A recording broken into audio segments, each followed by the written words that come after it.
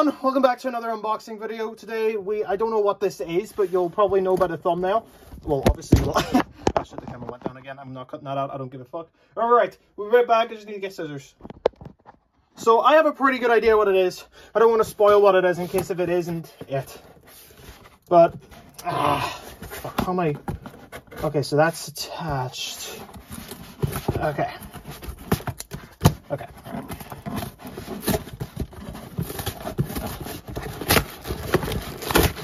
Hopefully I don't get any personal information on here.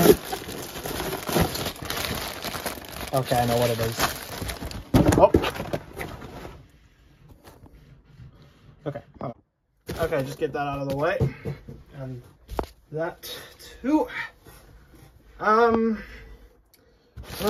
let's hope we don't damage it. Ah, here we go. Okay. I just, fuck. Yeah, he looks pretty cute. Just get that. Yeah, this is really unprofessional, I know, guys. I'm definitely gonna have a good future.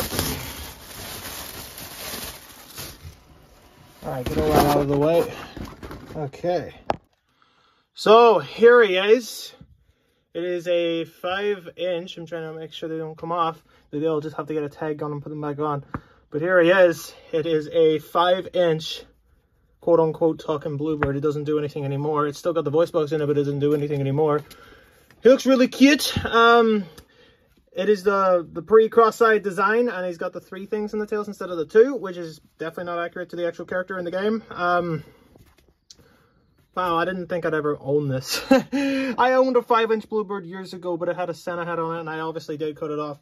Yeah, it has the press here tag, like the red bird I unboxed a few videos ago. Let me just get this white screen thing. Okay, I'm also going to upload a video of me, like, showing off what it looks like and all, like I do with all the other plushies I do, but most of them anyway. But this does not work at all. Let me try. No, I was expecting it to make a better noise, but nah. The tags are a bit, like, wary. But let's see, what's this other tag? This one, okay, so that was the rectangular tag, but a piece of it got ripped off. There's copyright information on the back. As you can see there, if you want to pause and read it. There's battery information. As you can see, batteries included are not replaceable.